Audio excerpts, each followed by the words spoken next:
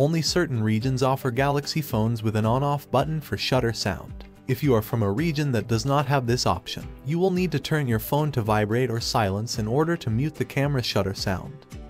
Let me show you. Right now, you can hear the shutter sound loud and clear. Let me switch the phone to the vibrate mode. Now, the shutter sound is off. Nice, you get what you want. But I know it is a hassle to keep switching the phone to vibrate or silence manually. Therefore, you can set a routine.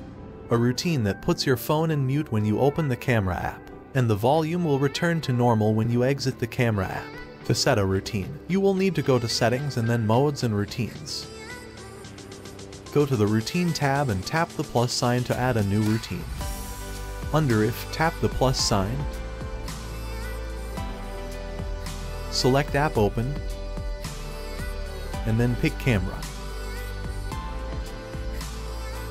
Now, move to Then, tap the plus sign and select Sounds and Vibration. Here, tap Sound Mode and Volume, and pick either Vibrate or Mute. I will pick Vibrate here. Lastly, tap Save to personalize the routine name, color, and icon.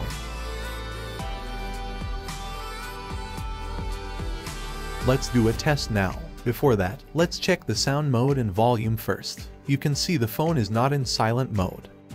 The system sound, which controls the shutter sound, has a volume of more than half.